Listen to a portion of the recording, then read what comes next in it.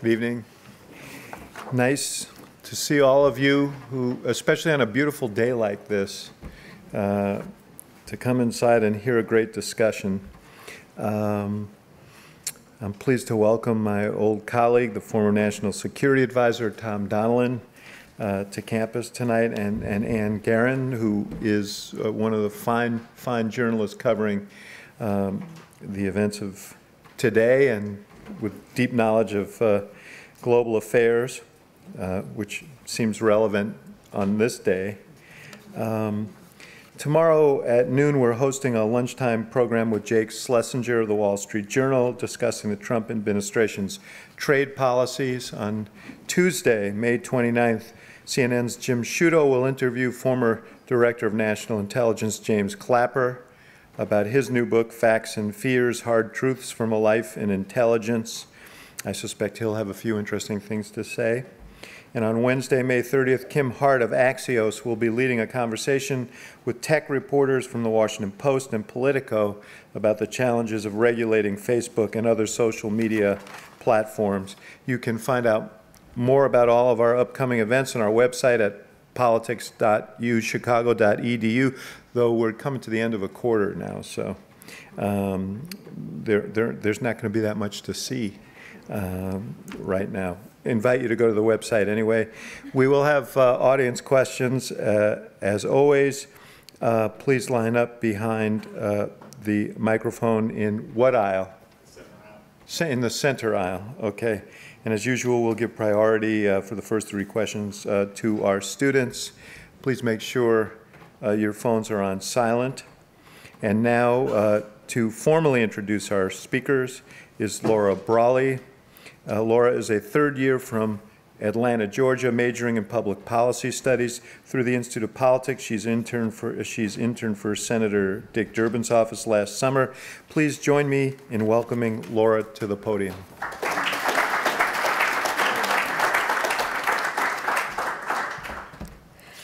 Good evening. My name is Laura Brawley, and it is my pleasure to introduce Thomas Donilon today. Mr. Donilon is the chairman of the BlackRock Investment Institute, senior counsel at the law firm O'Mcvaney and Myers, trustee at the Brookings Institute, and a distinguished fellow at the Council on Foreign Relations. Mr. Donilon previously served under 3 presidents. He first worked in the White House in 1977 for President Jimmy Carter. He then served as Assistant Secretary of State and Chief of Staff at the State Department under the Clinton administration. And under Barack Obama, he served as the 23rd National Security Advisor from 2010 to 2013, and later chaired the Presidential Commission to Enhance National Cybersecurity in 2016. As part of his work as National Security Advisor, Mr. Donilon served as the president provide the president with his daily national security briefing, and worked on some of the biggest problems facing our nation in foreign policy, cybersecurity, and international energy. Fiddling for this event, Mr. Donilon appears in the 2011 photo Situation Room, taken during the Operation Neptune Spear, which led to the death of Osama bin Laden. So he's intimately acquainted with what it's like to work inside the Situation Room. Mr. Donilon is the recipient of numerous awards for his work, including the Secretary of State's Distinguished Service Award, the National Intelligence Distinguished Public Service Medal, the chairman of the Joint Chiefs of Staff's Joint Distinguished Civilian Service Award, and the CIA Director's Award.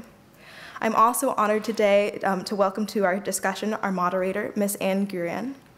Ms. Guerin currently works in the White House as a White House correspondent for the Washington Post with a focus on foreign policy and national security issues. Previously, Ms. Guerin has covered the Hillary Clinton campaign, and the State Department. Before joining the Post, Ms. Guerin served as the chief diplomatic correspondent for the Associated Press, as well as the Pentagon correspondent and an editor, a national security editor. Please join me today in welcoming Ms. Donilon and Ms. Guerin.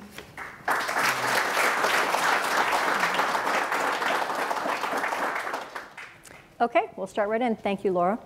Thank you, David, wherever you are. So, Tom, I had a whole bunch of questions prepared about the upcoming North Korea summit, about how big of a challenge you would see it, what it would be like to be planning it in the Situation Room, what you thought of Trump's approach to it. And so, you know, I have lots of big X's in all my notes. But I think we could have a really interesting discussion about part of that, which is when you first heard that Trump had said yes, what did you think? And what, over the last couple of months, have you been worried about as the summit looked like it was coming together and then fell apart? Yeah, thank you, Ann. It's great to be. And I want to congratulate David and the whole team here at the Institute for what you've been able to put together the last 5 years. Really tremendous, and just great to see. It's a real honor to be here.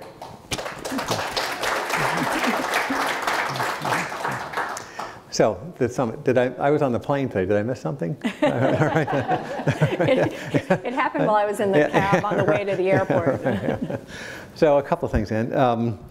You know, one, this has been an unusual planned summit from the beginning, and it's been a bit star-crossed from the beginning, I think. One is it was agreed to pretty impulsively, and this is by the account of the administration, right? I don't think we're kind of speculating about this, that President Trump agreed to this upon being briefed by several South Korean intelligence and foreign affairs experts. Indeed, the summit was announced on the front lawn of the White House by the South Koreans, which is a very unusual, in the driveway, which is a very unusual thing. So we didn't have any of the kind of deep background work that you would do leading up to a summit like this, including asking ourselves, what are the goals of the summit? What can we get out of this? Do we have appropriate understandings from both sides, right, to make it worth doing, right, to have it be poised for success, including some of the core things like our goal, the United States goal, is a complete and irreversible, verifiable denuclearization of the Korean Peninsula. The Koreans have said that they are interested in a denuclearization. They mean something very different, though, going forward here. So I think that's the first thing, is it was quite impulsive. Second is that I don't know if there was a deep enough appreciation for the history of this process and this issue, as you know, and covering it for a long time. The North Koreans have made similar statements on a number of occasions, including in 1992 and in 2005, and we had conversations with them in 2012. So there's a history to this, right, as to what the North Koreans mean by this. Third, I think it concerned me that there was a lack of message discipline around this, including calling the U.S. goal, an outcome here, to be something like the Libya model. Now, you know, we had a successful effort to have Libya get rid of its nuclear assets or nuclear-related assets, right, in 2003.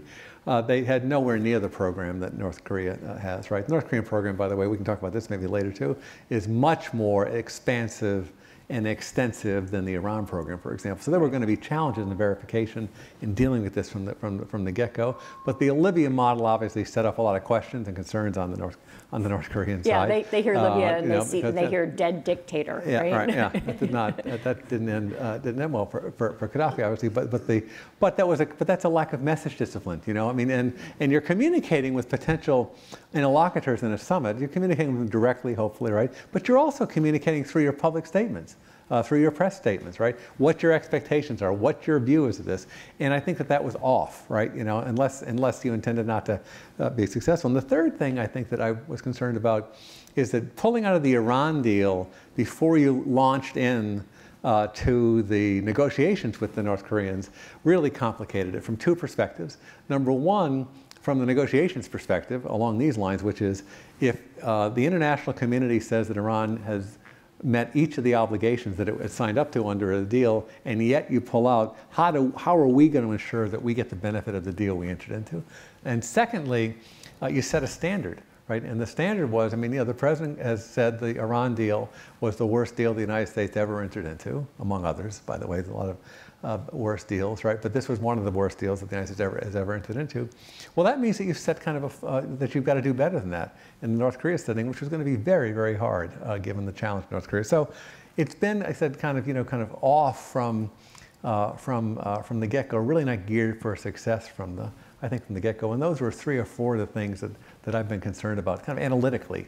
Yeah, and it turns out that probably all of them look like they came true in terms of being concerns. Yeah. But let's look at it a little bit differently for a moment. I mean, the president is obviously has not only an unconventional style of international relations, but an unconventional style of communicating. Yeah. And we saw both of those on display in the North Korea experience. And according to him and according to his partisans, on display for good, right? He was willing to turn this sort of boring, stodgy, been through it a million times before, have 9 zillion meetings at a lower level process that usually precedes a summit on its head and say, all right, this guy and I can understand one another. We have a circle of mutual interest. Let's see if we can make a deal within that circle. I'm willing to throw that whole model out the window. Is there any value to that? Just sort of, look, let's take a flyer on this one and do it differently. Well, I don't know the president should take a flyer, right? With respect to these kinds of things. But no, but there was, the movement towards direct negotiation for the North Koreans was a positive thing. The North Korea situation was going to be a challenge that Hillary Clinton would have faced if she had become president of the United States, and Donald Trump faced when he became president of the United States. All the dimensions of this problem were going in a negative direction. They had a bigger program. They were demonstrating the ability to deliver missiles or deliver nuclear weapons over a long distance, including perhaps to the continental United States. They were showing advances in technology. So if you were doing a kind of a stoplight chart on the arrows could be up or down, it was all negative. So getting to a posture where there was a possibility of a negotiation, I think was a positive thing. But then you've got to gear it for success, right? So you can make the bold move, right? But you've got to gear it for success. And knowing the history, having clarity in your goals, having discipline, including message discipline, because we've seen this, we discussed it the first question, right? That it's kind of this messaging that it's the public dialogue that has kind of thrown it off kilter here, right? Including, we found out today in Secretary Pompeo's testimony, there seems to be a breakdown in private communications too between the United States and North Korea. But you do need to, there are lessons to be learned here, right? And you can make the bold step, but then you've got to, I think, kind of make sure that you can succeed. My own view would have been that I wouldn't have pulled the plug on the entire thing or canceled the summit, as President Trump said. Right? Terminated the summit, right? I think the right thing to do would have been to say, we're on track to have a discussion. We've had 2 meetings with Secretary Pompeo. That seems to be a decent channel.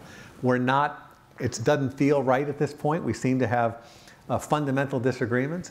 Why don't we postpone this summit on June 12th and have Secretary Pompeo come to go there or meet a third country, and work on this more? That, I think, would have been a better. So why do you think he didn't do that? He seems to have just gotten mad and dictated. Well, some of that is, but I think this kind of the bold stroke. seems to be the other problem with this is, of course, is that it. As opposed to the alternative that I just laid out, which is basically saying we're not on track here. Let's do some work to see if we can get it on track. And you have a decent channel with the Secretary Mike Pompeo. Why don't we use that channel? There was a better way forward here, and the consequence of it is, of course, is that to the world, even though, as Secretary Pompeo testified today, maybe the North Koreans have shut off conversations with us, it looks to the world like we walked away. And that's the way the North Koreans will play this, right? That they were interested in moving forward. So I think that was we've postured ourselves kind of not in an advantageous way. We also, obviously, I don't think we briefed our allies before we did it. So surprising, the South Koreans, who have more at stake here, as much stake as anybody here, I think it was just a set of statecraft, I think, errors which could have been prevented, I think. There was a fairly remarkable quote from the South Korean President Moon Jae-in today, who had been getting a lot of credit here for sort of playing Trump to his advantage, kind of this whole denuclearization project, but really the North-South discussion project was the central tenet of Moon's campaign and successful campaign for the presidency, and he kind of brought Trump along on part of that project. So apparently the White House didn't even call Moon directly before they issued this letter South today. Koreans had a National Security Council meeting at midnight after it was released. But here's another statecraft issue. No, not really. But here's a statecraft issue, right? I can imagine a lot of things. You know, I've lived, as David knows, I've lived in very dark places for a long time, right? I can imagine a lot of things, right? But they, and they're not even figments of my imagination, right? So, you know, but there was a, you know, so you did. I think the Allies obviously will be surprised by this. Mm-hmm. But here's another statecraft thing. You should never ever rely on the representations from a third party about something this important that you don't check out yourself. Why is that? Not because people want to mislead you, you know, or want to keep you off track. It's just that everybody has their own perception, right? Everybody has their own interest. Everybody has their own spin on things, right? You know, and so it's absolutely critical. If you get a briefing like the president did a couple of months ago, right, from the South Koreans saying, we've met with Kim Jong-un, we think he's prepared to have a summit, and we think he's prepared to talk seriously about denuclearization, you have to go check that out. Yep. You know, you have to do it directly. You have to look them in the eye, right, and say, you know, is this what you mean? And they did. You know, Director Pompeo did some of that, yep. but not before the president announced that he was prepared to go ahead here on this. We didn't have kind of these direct kind of understandings, and there's time to do that. But again, I would have done it differently. I would have put the thing on hold and said, right, we have to do some more work here. Had the election worked out the other way, you were co-chairing Hillary Clinton's national security transition. A lot of people thought you were going to be Secretary of State. You would have been in a decision, you potentially could have been in a decision-making position there. I'm interested in, I know this is all sort of, you know, the mists of time, but knowing the way Hillary Clinton approached world problems, and frankly, since she was present for some of this, and she was in the White House as First Lady, the first time the North Koreans sold the nuclear carpet to Bill Clinton, and she was in the Senate the second time they sold the nuclear carpet, and watched all this develop. I heard her speak a number of times about her deep skepticism that the North Koreans could ever be persuaded to fully give up their nuclear weapons. How do you think this moment might have been different? I mean, she would have been presented on day one with the same set of very, very deep and looming problems with the North Koreans, a fully developed nuclear program you alluded to earlier, ballistic missile program that was on the cusp of having ICBM capability, which they've since demonstrated, and a clear desire to confront the United States with the above. Mm-hmm. Yeah, as I said, both Hillary Clinton or Donald Trump are going to be confronted with this problem. Indeed, as we know from reports, right, I think you guys have reported it, that President Obama, during the course of the transition, said to President-elect Trump, the most difficult and important issue you're going to need to address is going to be the North Korean nuclear program. In the car on the way to the Capitol. Yeah. So, so it was it was going to be a problem to be addressed for whoever got elected president. And indeed, as we said, the outgoing president of the United States said to the incoming president of the United States, this is going to be your #1 challenge going forward, #1. Number two is, Hillary Clinton did have a lot of experience with the North Koreans and I think a healthy amount of skepticism with respect to their willingness, ability, intention to keep their promises. Number three, though, I think that the approach of the United States probably would have been in the first instance the same, right? Which would be maximum pressure campaign. Right. I think that's the probably UN. Yeah, right. Mm-hmm. This is where this was going to go, and it was the right strategy. Essentially, the reference point would be the Iran strategy. Oversaw our pressure campaign for 5 years on Iran, and we basically we brought the goal of our effort was to have a level of sanctions pressure that was regime threatening. Mm-hmm. And that's what we undertook for a period of a number of years, 6 years, right, with respect to Iran, and it brought them to the table. So I think that the United States would have pursued a similar program.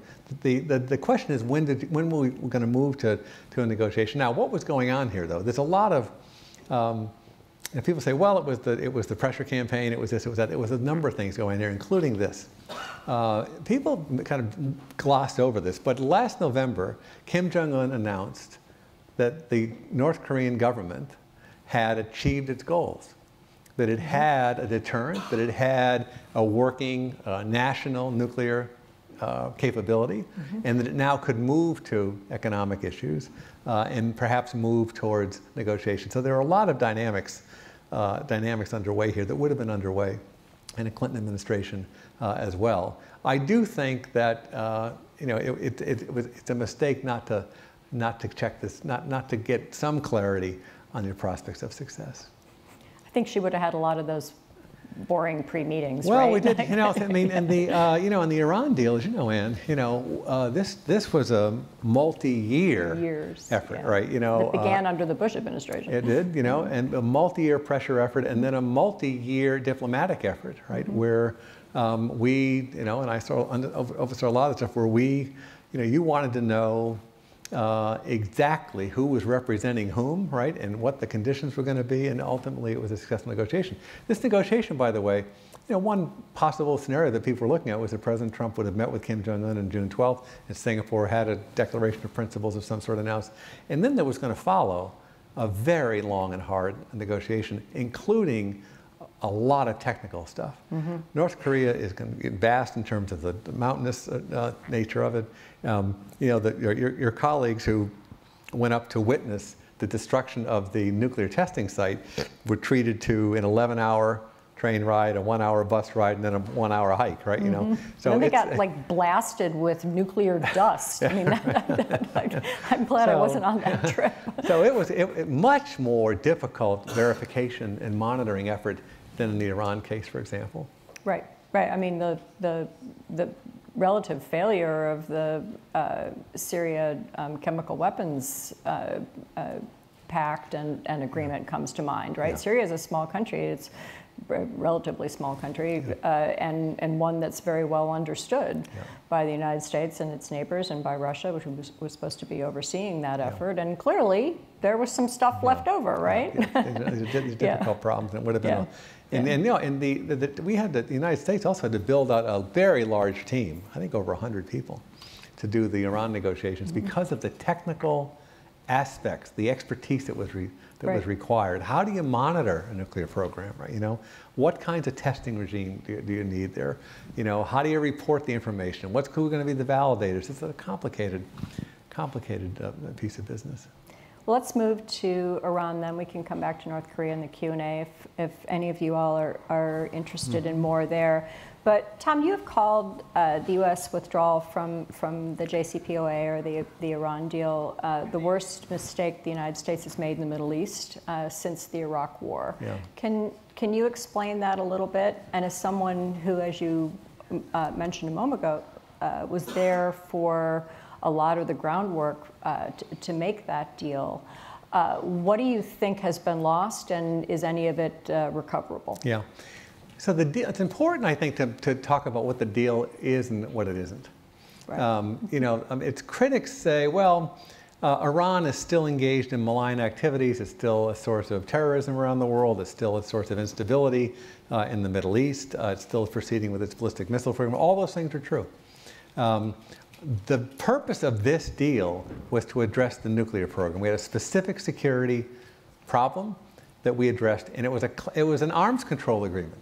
It basically it stopped and rolled back and prohibited key activities for a long period of time related to the nuclear program. It was a classic arms control agreement. It was never intended to be a transformational agreement. As we were discussing earlier, when Henry Kissinger was doing arms control agreements with the Soviet Union, there wasn't any expectation that the arms control agreement to reduce the number of weapons we had aimed at each other, right, or we're going to change the nature of the Soviet Union, right? It was to make us more secure, open up additional channels for conversations, right, and to solve a specific problem. That's what we did here, and it was successful.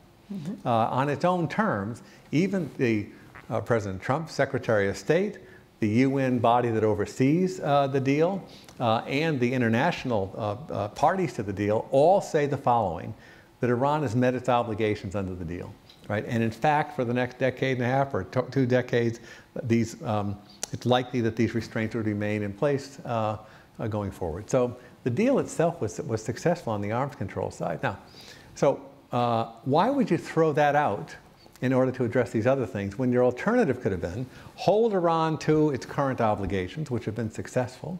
We were on the road, as you know, and to either having Iran get a nuclear weapon or a military action. That was the choice that we were coming to when we did this deal, and we were able to roll the program back. Right? Iran doesn't have a nuclear weapon, unlike North Korea. And then we can go forward and address these other problems. And I think the other key to the Iran deal was it was multilateral. So the pressure, we talked about the pressure that we put on Iran. The United States itself couldn't put any pressure on Iran economically. Right? We hadn't done any we didn't have economic relations with Iran since 1979, when our embassy was overrun and we cut off relations in November of 1979. So we had to pull together the rest of the world in order to have it be a successful sanctions campaign. And we did that here, right? And so you had that in place, and the right way to go would have been to keep that in place and then say, now we're going to work on follow-on agreements that concern us. And the way to be successful on that is to have all of Europe, the Russians, the Chinese, and others continue to work with us on pressuring Iran to solve these problems. I think we had a chance to do that. The other thing here, and I'll finish up on this, I think a cost of this thing in pulling out like this has been really serious problems with our European allies. Yeah, I want to ask you what advice you have for European allies in just a second, but to go back onto the deal itself, I mean, it must have been clear. I know you were gone from the White House when the ink was actually signed, but you were there for all the formation. I mean, it must have been clear that you were taking a risk, right, in not addressing ballistic missile development, in allowing, I mean, the key risk, right, was allowing some uranium enrichment. A risk that not only Congress wasn't going to like the deal, and they didn't, but that a future U.S. president wouldn't like the deal. Yeah, well, there's always a balance of risk in these things, right? You know, and then of course we had to balance risk here. And we also did it in the form of an executive agreement as opposed to a piece of legislation or a treaty. The judgment was made that was the way to go, because we probably wouldn't have gotten the approval otherwise, and it was an important thing to move forward on. So it was vulnerable to being overturned by a successor. I don't think that the risk was to continuing some de minimis production of some uranium, right? I think that there were risks around the sunset clauses and things like this. That there were trade-offs and risks that you had to manage. But it was a decision made that this would be focused narrowly, not broadly, right? It would be focused on the nuclear program itself, and that the other issues would be addressed moving forward. And those were the choices that were made. And I think the record is that it's been successful on its own. That it's on its own terms. And we don't have a nuclear arms race in the Middle East. We have not had another war in the Middle East. We haven't had military action. And the Iranians, at least as best as we can tell, haven't made any progress in the nuclear program. Yeah, well, they haven't had to. Yeah. They've sort of shelved it. Yeah. So on the Europeans, I mean, they obviously saw this coming. There was an effort over a number of weeks and months to try to salvage some part of the agreement and get the president to agree to a kind of a side deal, a supplemental deal that would carry his imprimatur, and that it might allow them to save themselves from secondary U.S. sanctions. Obviously, that all did not work. Where are the European countries who have worked quite hard at this point to maintain and repair their relations and trade arrangements with the United States? Where are they left now? And do you actually think that the Trump Treasury Department would go after Total or Mercedes-Benz or who knows what for doing business with Iran? That's what the Treasury Department and the Secretary of Treasury said. Certainly dangled it as a pretty big threat. And number two, the chairman and CEO of Total, which is a very large European energy company, which is one of the biggest investors in Iran after the deal was put in, has said that it's likely that these investments are going to have to be sacrificed, right, going forward. So I do think it's a serious problem for the Europeans. You know, we were pretty. It's interesting. I guess at some level you shouldn't be surprised that President Trump pulled out of the deal. He said in the campaign he was going to pull out of the deal, right? You know, he signed the waivers to stay in the deal several times, really grumpily. I think, is that fair? He was pretty grumpy about it and was public about it. There was more than grumpiness, He did not want us to keep signing the waivers. He didn't want to stay in the deal. So in some ways, it's not, as you said, it's not a surprise that he did. Most of his advisors were for staying in the deal, I think, including the Secretary of Defense. It was said that he thought the deal was in the U.S. interest. You had a change in national security advisors and secretaries of state leading up to this, although we had negotiations underway by a guy named Brian Hook at the State Department, who's a policy planning director and an excellent diplomat. And you know, my understanding is that we were 80% there. And indeed, press reports, I don't have any way to verify this, but where the Secretary Pompeo wanted another 2 weeks, right, to see if we could actually come to it. But the president kind of cut it off. Again, I think to kind of, it's personal, it's the campaign promises, it's his predecessor's deal. And so I think we actually had a path towards doing these add-on deals if we were 80% of the way there when he cut it off. Now, the Europeans, this is a more general issue, I think. We have a really serious set of fissures developing with Europe. Mm-hmm. This is one where we have a specter here of European companies who do business in Iran. By the way, because the deal was done, Iran's not violating the deal, and they went in and did economic deals with Iran. Now being told that if they continue that, they're going to be subject to penalty by the United States. The United States is the center of the world financial system, and if the United States says to a bank, if you do business with Iran, you can't do business in dollars or with the United States, that's not a close call. Yeah. That's just the way that is one of the great privileges that the United States has as the world's reserve currency and as the economic center of the world, to be able to say, if you want to, you can either deal with us or deal with them. And that was the power of the sanctions that we did, with those secondary sanctions. So we have, I think, a real fissure developing here, and the pushback is going to be, there wasn't a violation of the deal. Why are we being penalized? At the same time, by the way, we're having a discussion with the Chinese about letting ZTE, a major Chinese communications company, off the hook for violating Iran and North Korean sanctions. So it's a very tough conversation, I think, with the Europeans. You've also had other things. We had the Paris Accord, right, where we pulled back, and the Europeans obviously were quite committed to. We have a set of separate sanctions that we put on the Europeans for steel and aluminum that we won't give them a waiver to. Or Japan. Or Japan, right, saying that somehow that it affects our national security adversely. So we've had a lot of we have a president who's very critical of NATO. So we have, I think, a real divide, and it's gone unremarked, I think. We have a real divide developing between the United States and Europe, I think, on a whole range of things, including some values issues, I think, and mainly around democracy. Well, and the Russian interference and things like this. You've seen Merkel, Angela Merkel in Germany, and others make statements about, well, we're just going to have to do this on our own, and we'll have a different kind of relationship with the United States going forward. Exactly. The world won't stay static either, right? They'll move, So what do we see now? We see the Europeans going to Russia, right? Just working with the Russians to try to save the North Korea deal, which the United States negotiated. So that's an unremarked, I don't think it's gotten enough attention, is the kind of the growing gulf between the United States and Europe. I really worry about it. And also, there's really no reason for it. That's another whole, what's the strategic fundamental reason? We had disagreements with the Europeans over the years, including on nuclear issues during the Reagan administration, right? But there were policy disputes, right? There were disputes in terms of outlook. This doesn't have the same kind of weight to it and we've got a big impact around it. Mm-hmm. That was one of the kind of larger themes of the world I wanted to address. And before we go to questions, let's just hit one or two of the others. Quickly, China, obviously gigantic topic. Hard to ask you to do it in a minute, but you write a lot about China, you consult about China. Do you think that the United States and China are inevitably in conflict or on a path toward conflict?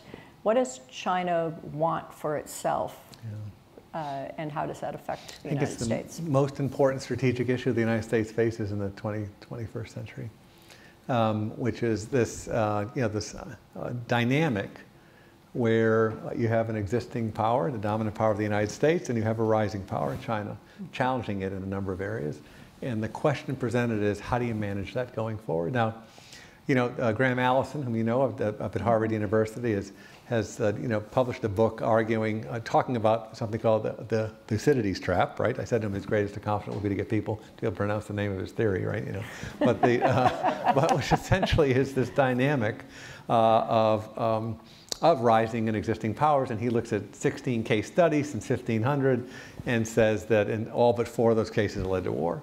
Now, it's hard to compare exactly these circumstances over, the hundreds of years, but nonetheless, and I think the dynamic is right, to worry about, kind of as the, how are we going to manage our relations when China's in a kind of a much different posture, and it's coming to the fore in economics right now, and what this latest kind of back and forth is about, the president's been focused on the bilateral trade deficit, so he wants the Chinese to buy more American things. Okay, that's, you can address that, but that's one piece of it. That's not the core issue.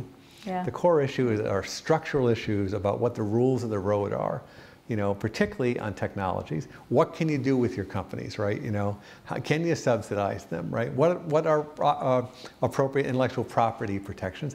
That's the real game, I think, going forward. Is this technology area, and we're in a don't you think, in a much more competitive phase with China than we've been. And this is generally the case, I think, in the world. We're entering into a world of, we had 25 years after the fall of the Berlin Wall, where great power relations were generally constructive and productive, and we're in a different phase. Now, China and Russia are not the same. Russia we're actively hostile with, I think, and China we're in a more competitive phase, particularly right now on economics. So it is the central management challenge for U.S. foreign policy going forward. And I wish we were having that discussion strategically, as opposed to discussions about dollars and cents on the bilateral trade deficit. ZTE. If you want to ask a question, you can start making your way to the microphone. So I confess to being more than a little confused about what our trade policy is with China, as the ZTE being the latest example. But on a larger frame, how much do you think trade explains the world? Well, it explains a lot of it. It has certainly, the liberal trading order the United States put in place after World War II has had a lot of major impacts, right? It's had spectacularly positive impacts around the world, moving hundreds of millions of people out of poverty, providing U.S. citizens with much cheaper goods, but it's also had negative effects. And this is part of the governing crisis in the Western democracies, which is a failure, I think, to really understand these fast-paced dynamics that include globalization and trade, right? It also includes, by the way, demographics and immigration, and it includes technology. Right. So these things have all kind of come at the same time to put pressure on the Western democracies, but a part of it has been a policy failure to deal effectively enough with some of the negative impacts of trade. So it explains a lot, but it's not the whole. It's not the whole game, right? We had in the Obama administration, under President Obama's leadership, something called our rebalance to Asia or our pivot to Asia, and it had multiple elements to it. There were military elements to it, there were diplomatic elements to it, and there was economic elements to it, including trade. And our approach was different. Our approach was this Trans-Pacific Partnership Agreement we did with 12 countries that were going to set rules of the road, and I think ultimately going to have China has to move to those rules. We pulled back on that.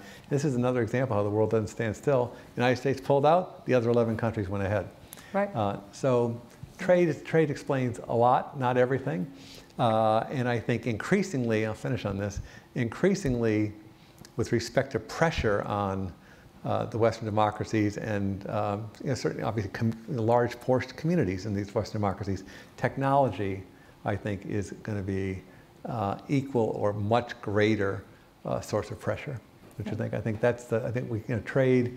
There were lots of impacts in trade in the 2000s, but technology right now, in all its aspects, I think this is an equally big challenge for us. Well, I had a whole bunch more, but I don't want to eat up any more of the time for questions, especially from students. So let's do that. If you can come to the microphone and go ahead, ask your questions. Thanks. Wolfertsburg, I'm a second-year student. I've been whisked to the front here because I'm a student. Given that if the stated goal is on Iran is to prevent them from getting a bomb, and for all that you've said tonight, it seems that pulling out of the deal is just like singularly the worst possible way to accomplish that. It's been speculated by some, for example, Stephen Walt, colleague of John Mearsheimer here, that the real reason, or the only possible explanation behind it, is to effectuate regime change in Iran. And that's backed up by certain statements and sentiments of Mr. Bolton in the past. So do you think that's too dire an analysis, or do you think there's any truth to that? I think a couple of things. Well, we'll get back to Mearsheimer in a second. I want to talk about it, but I think that there were a number of people in the Trump administration have had strong views on Iran, including Ambassador Bolton, who has been, I think it's fair to say, a regime change advocate for a long time. But that's not the stated policy of the Trump administration. They have a set of goals that they laid out that they're trying to achieve in terms of Iranian behavior. But you're absolutely right. If the principal goal is to prevent Iran from getting a nuclear weapon, a constraint that's working, it would seem to be that that you should keep that constraint and then work on the additional problems. So I can't, I don't want to ascribe motivations to people I haven't talked to about it, but you have past positions from a number of folks there who have looked to regime change. I think that in fact we could address a lot of these problems through agreements, and we actually did on the Iranian nuclear program. It's interesting you mentioned John Mearsheimer. So I don't take his class, just as that's not a plug. That's not a plug. Okay, all right. I won't help you out anymore. But it's interesting. We talk about this competitive phase, Ann, that we've kind of entered into with China.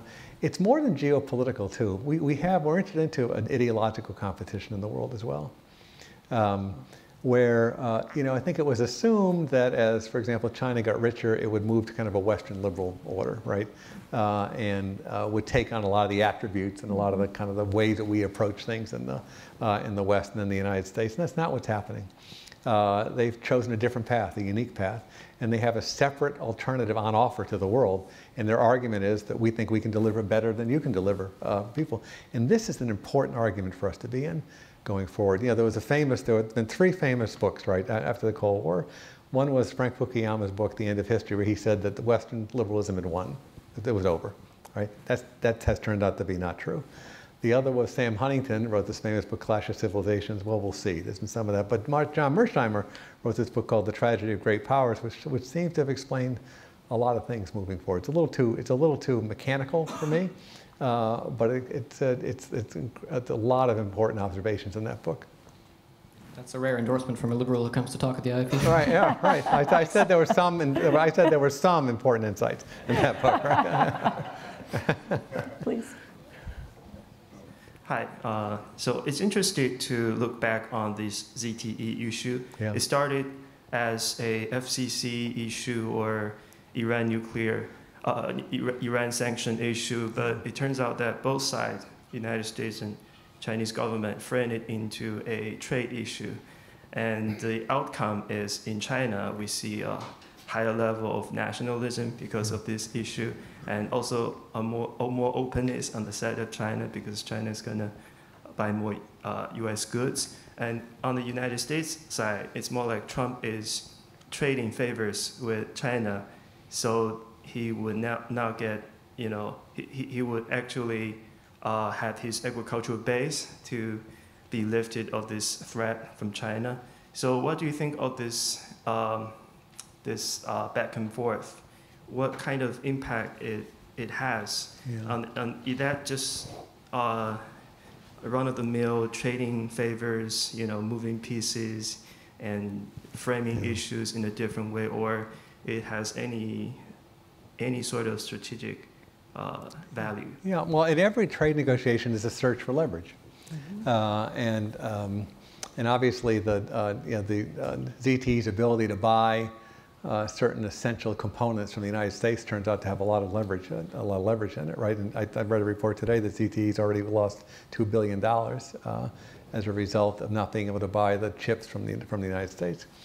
That's the first point. So there's always a search for leverage in the trade negotiations, but this is a different. The ZTE thing is different in kind, and I think it's important to treat it that way. ZTE is a serial sanctions buster, right? You know, and it was Iranian sanctions and North Korea sanctions. 280 instances of violations into North Korea as well, and they paid $1 billion fine, and then they had this remedial period. And they didn't do what they were supposed to do during the remedial period, right? You know, so it's been that's an enforcement action. I think it's important for the United States to enforce its sanctions regime. So I don't think it's right to kind of mix them in, frankly, the way that it's been mixed in. I think it should have been treated as an enforcement action. But it's obviously it's a search for leverage, and it's had a big impact in China.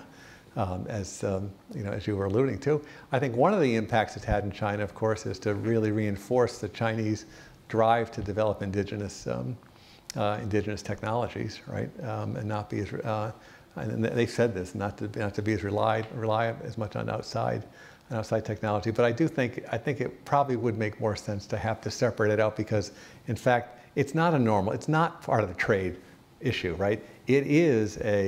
It's a sanctions enforcement issue. These guys were serial sanctions busters, and they paid, I said, $1 billion fine, and they still didn't conform the behavior to the law.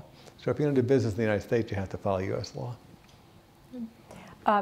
Just got a note I wanted to ask you about. I don't know the full context of this, but my newspaper is reporting just now that North Korean Vice Minister Kim Ga-kwan has been quoted saying that North Korea is actually ready to come back and talk to the United States at any time. Have we seen this movie before? Yeah. Well, this is what we talked about, Anne, right? Basically, that the United States looks like the person who's kind of walking away and doesn't want to, and is kind of walked away from the talks, and the North Koreans see the advantage, right? Saying, no, well, we're willing to talk. We don't know why the United States has been so reacted so sharply on this, which is why I think the right recommendation would have been, we don't have the right understandings. Let's postpone June 12th. We have said, by the way, President Trump said publicly June 12th might or might not work, right? It's not going to work, but let's have the Pompeo channel opened up to see if we can make some progress. So these are the North Koreans trying to get some leverage and advantage. Hi. If it's true. Is that a reliable newspaper? Democracy dies in darkness.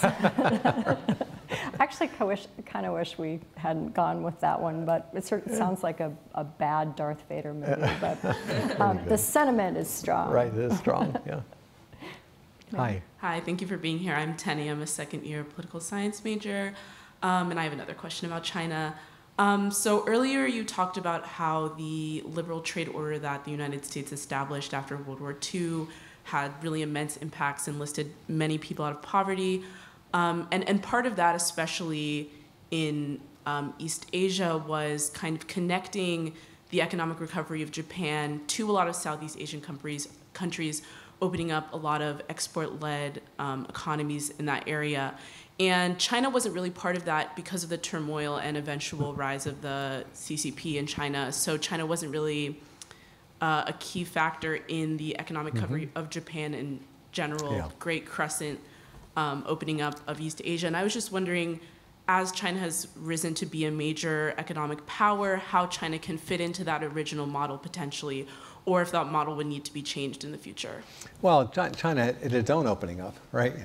Beginning in 1979, and made and then aided in its opening up in the early 2000s by U.S. supported accession to the WTO, and so I think it's become obviously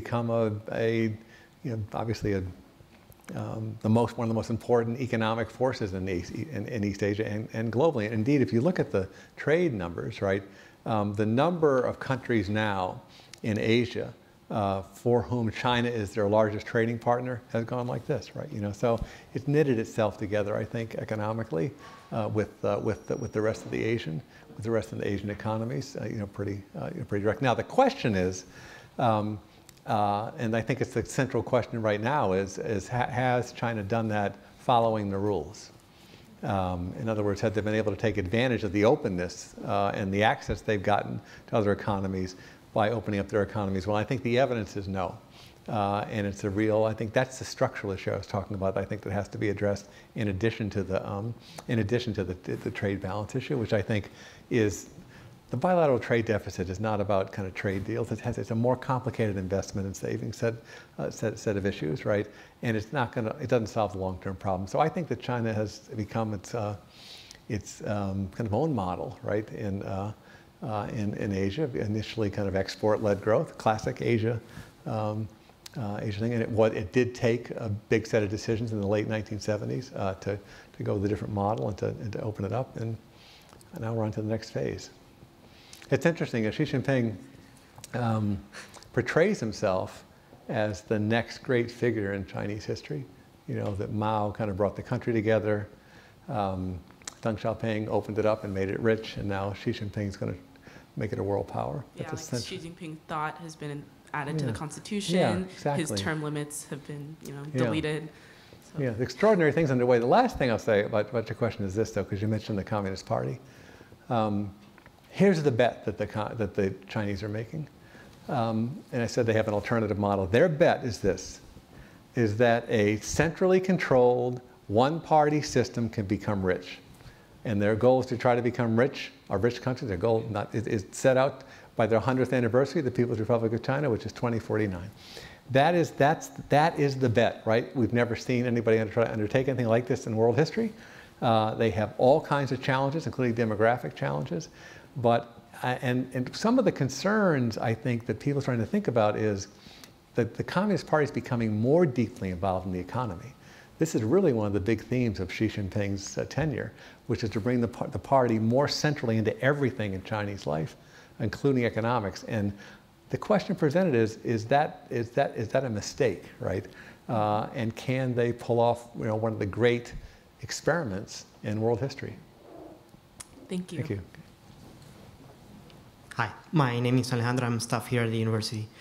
So my question is related to North Korea's nuclear program.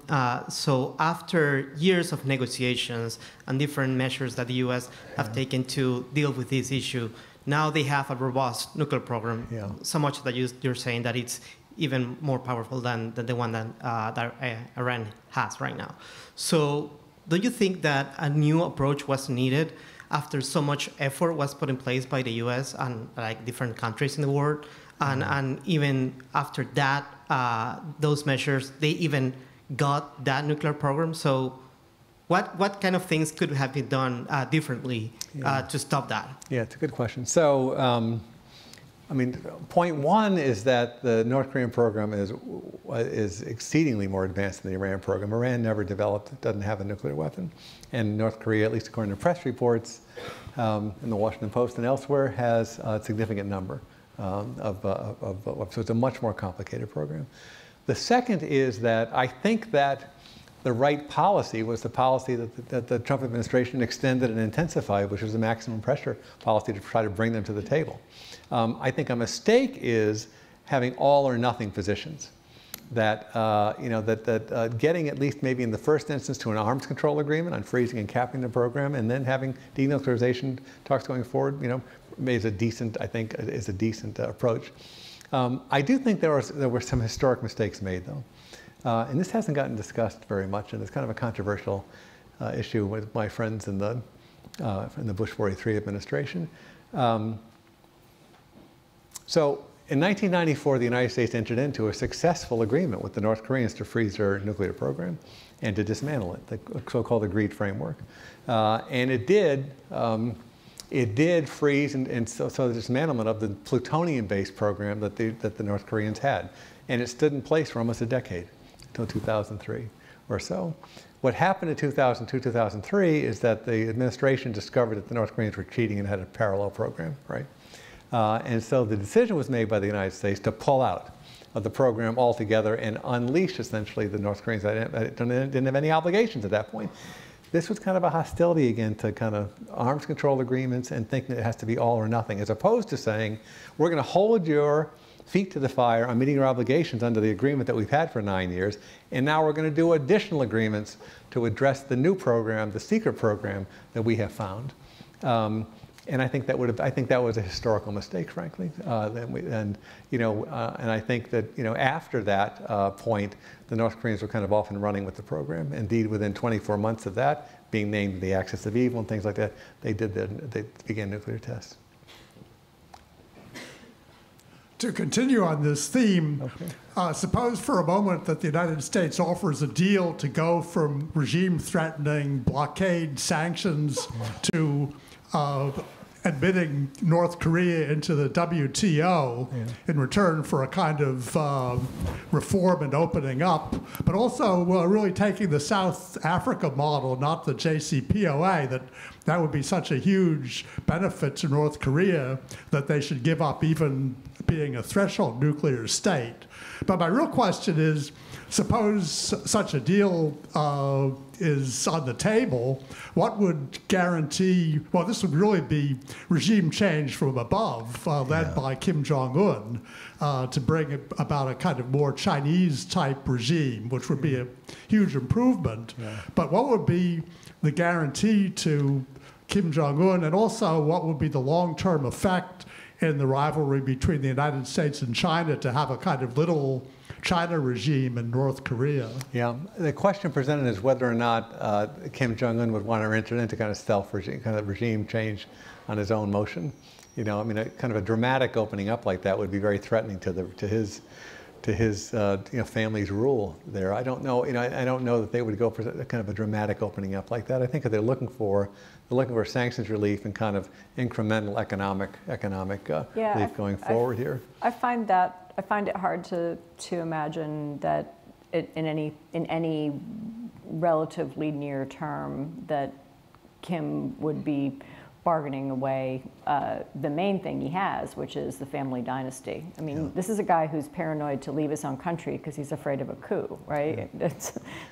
He's only left twice since he came into office in 2011. Now, there's some rumors he might be in Beijing right now. I saw in some reports earlier. I don't know if that's true or not, but he's only left the country twice since December of 2011, and both times to China. Thanks, Tom. Thanks, Ann, for being here. My name's Steve Wolf. I'm a Booth alum. I work as a CFO, and I'm also a proud alum in international relations from Emory University. My question is about, specifically about Russia, but it's about cyber and appropriate responses to cyber attacks, and then perhaps more broadly, Tom, on your overall opinion of the released national security strategy of the United States. So what do we know about cyber warfare? Well, we know that it terrorizes, it kills. We just saw how Facebook was used to incite violence and cause deaths in Sri Lanka. We certainly know that the attacks on the electrical grid in the Ukraine could have caused deaths and certainly terrorized people. And we also know that under 3 existing statutes, the Secretary of State has the power to designate states as state sponsors of terrorism. So what would you think about the idea of designating Russia as a state sponsor of terrorism, or perhaps creating a new list which is called state sponsors of cyber terrorism? So last year we saw more cyber attacks, as you know, on private sector entities than we have in history. Second is that I think that kind of the source, volume, and sophistication of attacks is increasing. And we see that, I think, for example, one thing we need to be, very attuned to is as we pressure Iran in the way that was described by Secretary Pompeo last Monday, I think you can see cyber as one of the asymmetrical ways in which they respond. Third, the Russian cyber campaign or cyber capabilities are varied and vast. We obviously saw the interference in the 2016 election, but that was a subset of information war generally, but there's a cyber element to it. But there's also been reports in the New York Times and elsewhere of Russians actually gaining access to the control mechanisms and critical infrastructure in the United States. Cyber will become part of any warfighting effort, I think, going forward among nations. So it's a kind of a clear and present danger, would be the first point. The second is, so the president gave an 80-minute State of the Union address earlier this year, and he never said the word cybersecurity, which was really surprising to me. In 80 minutes, you can get a lot in, right? So, but he never mentioned it. It was not a topic. And indeed, 2 weeks ago, my successor, Ambassador Bolton, announced he was eliminating the position of cyber coordinator in the National Security Council. So I don't know why all this is. Maybe some of it's bureaucratic. Some of it may be that, in fact, that the folks who are kind of running these operations now haven't been in a long time and are not as familiar with some of these, with some of these. Do they need you back? I'm sorry? Do they need you back now? Well, I did a report, right? I did a report, and we delivered it to the Trump administration in January 2017. So I don't expect to be invited into this in this administration anytime soon. But now your point on the question, direct question, attribution is always a really difficult problem in cyber. But I'm a big believer in public attribution as part of our deterrent here. So I'd give it some consideration, frankly. Yeah. So you're the last question. Hi. Great. So my name is Joachim. I'm a grad student in the physics department. So we got a physics guy here tonight, right? So I wanted to get back to the issue of nuclear weapons. So in last year at University of Chicago, we commemorated the first self-sustaining nuclear reaction, the Chicago Pi-1, and so sort of like big picture, we talk a lot about the nuclearization of North Korea. But I wanted to zoom out a little bit. So I realized that this is not something in the short term, given the state of world affairs, but how would you see strategically long term in a smart way? First of all, first question, what's the future of US nuclear arsenal in terms of modernization? And then maybe the thing I wanted to get to, long-term strategy for denuclearization overall, like the elephant in the room being the arsenals of the US and Russia in particular, how we can move towards long-term denuclearization globally, not just in terms of North Korea. Yeah. So it is a really hard problem if the United States and Russia aren't working together on it as the two largest arsenals. We did a New START agreement in the first Obama term to reduce the number of weapons down to a historically low level. But if the United States and Russia aren't talking about these things, it really is kind of a barrier to kind of moving forward in the kind of way that I would like to see is kind of the first point. Second, on modernization, we have expensive and important modernization programs that I think are well funded and will go forward. But the third thing I wanted to say is this: so I do worry that that the new administration is moving in a direction that's different from every administration since John Kennedy. And that is this, that it's been the express goal of every administration. This was not the Eisenhower administration's view, but it was from Kennedy on. It's been the express view to reduce the reliance on nuclear weapons as part of your strategy, right? And I think we're seeing a different direction right now. I think we're seeing an interest in actually increasing reliance on nuclear weapons and increasing the kinds of roles that they play. I think that's really not the way to go. The United States needs to stay. I don't think it's necessary from a strategic perspective or from a defensive perspective, but that's the direction I feel that we're going in right now. And essentially, it has underneath it a serious, I think, conceptual change. And that change is basically seeing no difference between so-called low-yield nuclear weapons and conventional weapons. And that taboo, right, again, really since the 1960s has been something we've been very conscious of, right?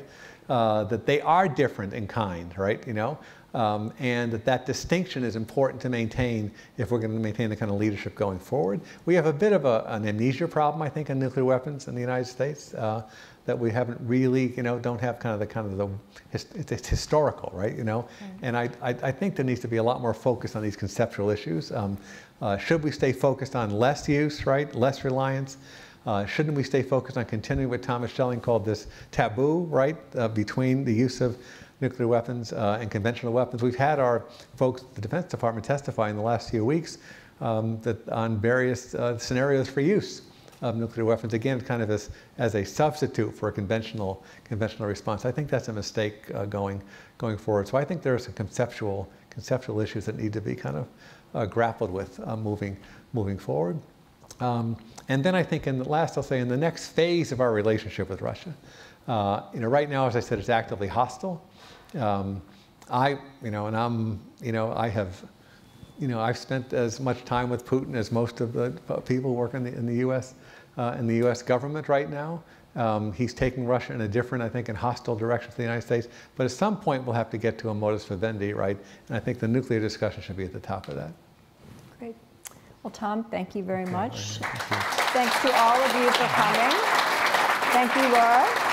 But David's gone. Thank you, Jake. I really appreciated the questions, and Tom, I thought I appreciated your candor, and thank you very much. Thanks, everybody.